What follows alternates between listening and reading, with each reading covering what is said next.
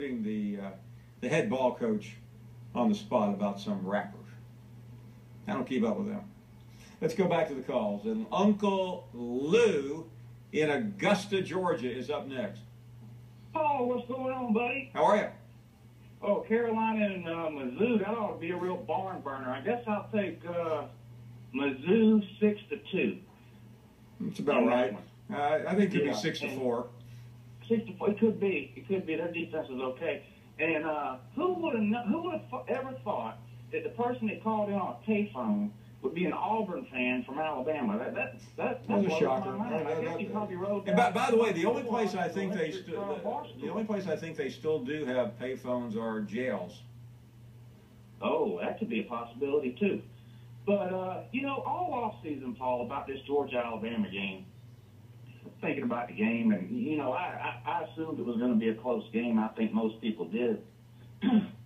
But Grayson Lambert, now 33 out of 35, and I get it that it's not top-notch competition. Really? But yeah, to say the least, you know, I'll admit that. But Alabama's quarterbacks can't do that in pregame warm-ups. 33 out of 35. I mean, he plays half that good. This game could get ugly quick. You don't agree?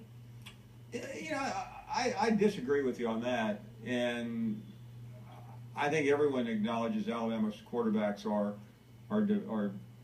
questionable, but I'm still not sure Grayson Lambert dealing with Alabama's defensive front. I know people have criticized them, but I'm not one of them. I think that's a real issue for him.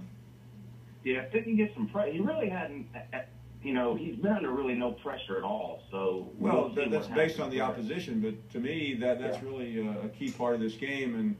And what does Georgia's defense look like? We haven't seen them against a decent team yet either.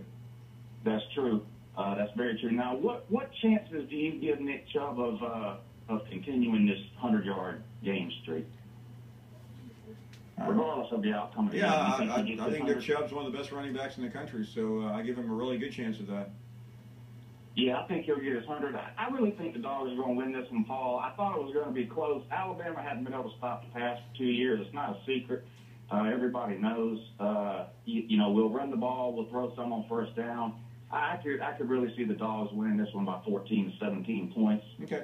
Well, you know, you hear so much about Alabama and Ole Miss. Well, Alabama had a chance at the end, but Alabama was also down by 19 at home. So pick your poison when it comes to where you are in Alabama. Let's move along and